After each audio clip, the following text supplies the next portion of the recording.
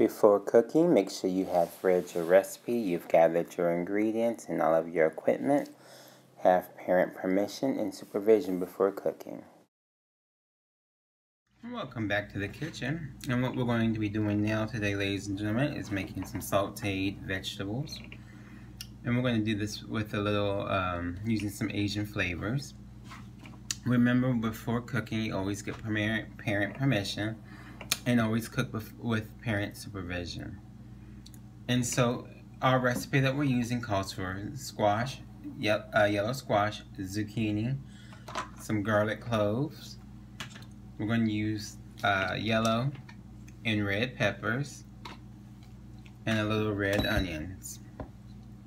So I'm going to go ahead and preheat our skillet, and then once it gets preheated, we're going to add just a little oil to it, and then we're going to use this type of order to cook it. So the things that are going to take the longest to cook, we cook first, and then we add the ones that take the less time. So we're going to start with the squash and zucchini first, then we'll add the onions and peppers, and then the garlic, and then we'll add our seasonings. Now that our skillet's preheated, we're going to add just a little oil, about 2 tablespoons worth of oil. And we're going to add our squash, this is our zucchini, excuse me, and our squash, and we're going to let that cook.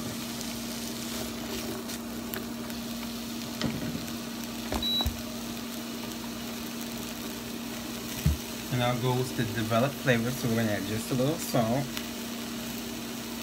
And again, the recipe is salt and pepper to taste. And while that's cooking, I have my clove garlic and my garlic press. And I'm just going to press my garlic to have it ready.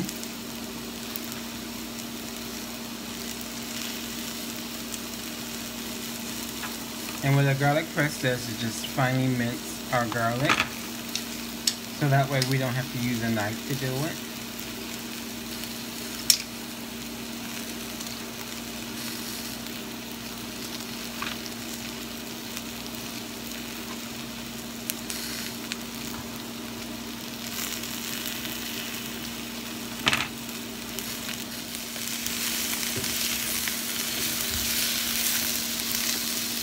And just remember, there is flavor in the brown, so that's okay if it gets a little brownish-ish. We don't want it to be too darkish.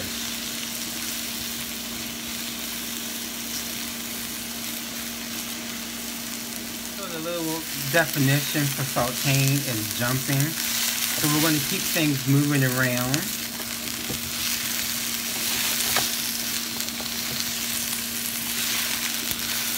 And then with sauteed veggies, they should have somewhat of a bite to them. They're not going to be completely, they're not going to be raw, but they're also going to be, have a slight toothsomeness to them.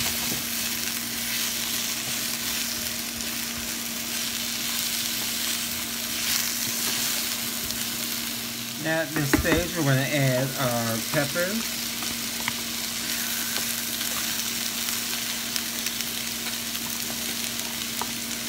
That's a yellow and a red pepper.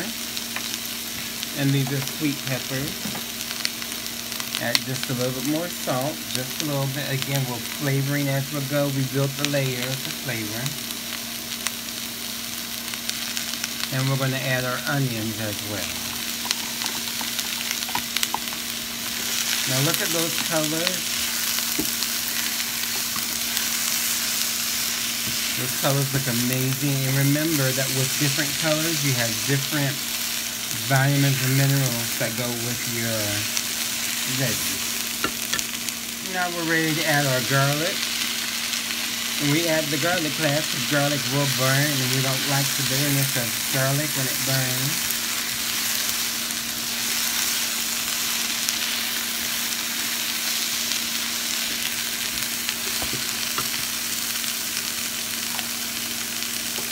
And then we're going to add our sesame seed oil, about 1 teaspoon worth. Actually, that's a half teaspoon, about 1 teaspoon. Sesame seed oil can be very powerful, so we don't want to add too much to it. But we're going to use this as a flavoring agent for our veggies. Next we have our seasoning packet. And here is Chinese 5-spice garlic powder, onion powder,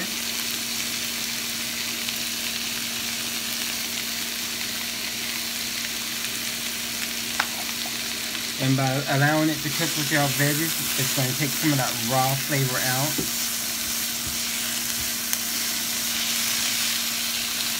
And enhance the flavor of our veggies.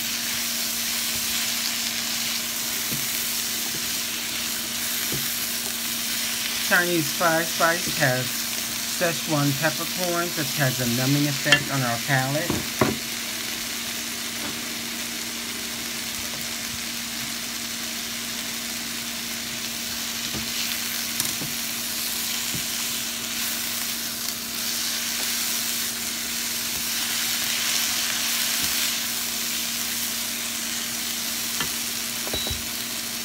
Now I'm going to reduce the heat. And lastly, I'm going to add 3 teaspoons of soy sauce.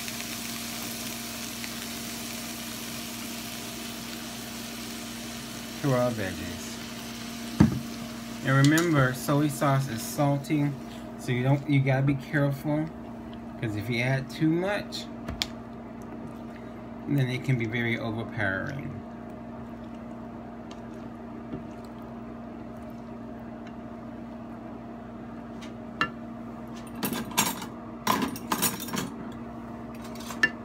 And then last but not least, what we want to do is take a taste to see if we need to adjust our seasonings. Try and get a piece of squash too.